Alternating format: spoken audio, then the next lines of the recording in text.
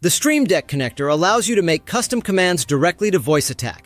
Don't worry, all the hard work is already done for you so that when Stream Deck connector is installed, all your options are neatly on here in Stream Deck and installed, ready to go.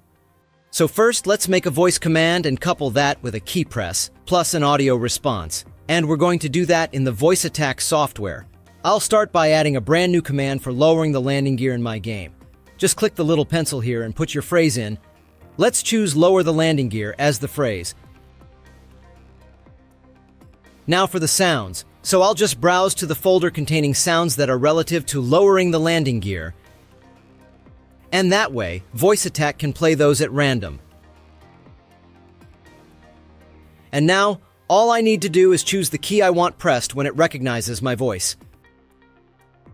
Done. Let's give it a test. Lower the landing gear. Lowering landing gear. Lower the landing gear. Lowering gear. Now let's make the custom command in Stream Deck. That's as easy as dragging a button over here.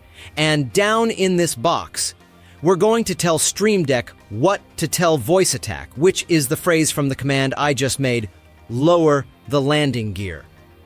Now, when I press this button on the Stream Deck, it'll behave in precisely the same way as if I'd spoken the command. Gear down. Deploying gear. It really is that simple. The best thing about this is that it works with any VoiceAttack command, no matter how complex, your own ones, profiles you've downloaded from the net, and the hundreds available from HCS Voicepacks. If you can say it, you can put it on a button.